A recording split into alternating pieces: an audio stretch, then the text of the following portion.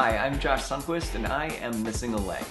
Even though Josh Sundquist only has one leg, he has been embracing his difference with some pretty incredible Halloween costumes over the past few years.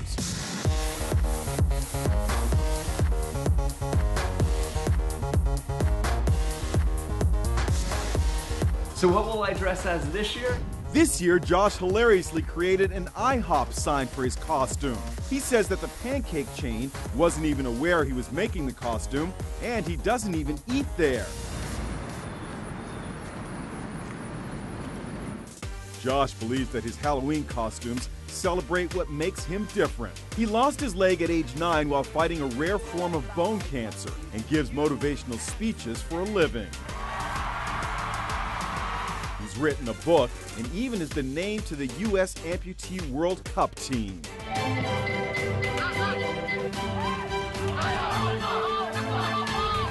But when it comes to costumes, Josh truly has a leg up on everyone else.